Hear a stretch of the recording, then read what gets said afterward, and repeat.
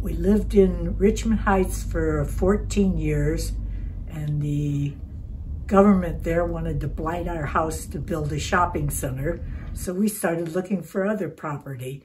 And originally we thought we wanted something that looked out on a river. But once we saw this place surrounded by Rockwoods Reservation, we couldn't pass it up. When I was working, I used to love to come home, and as I drove on 109 and pulled on to Melrose, I would just have this feeling. I was home and it was beautiful and very relaxing. I loved the garden, although the deer don't especially like my gardening. we were a good match because I liked to work and he liked to stay home and build things. So that worked out well. She'd come home from work and there'd be the ceiling on the floor, or, you know, the plumbing is upset. Or you'd have to go to the bathroom and walk across boards rather than a floor. Yeah.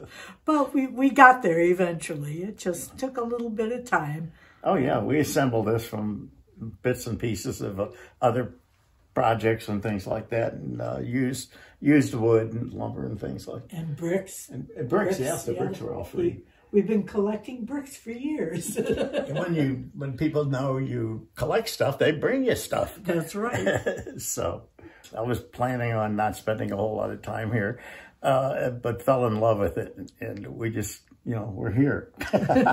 Yeah, we'll be here forever.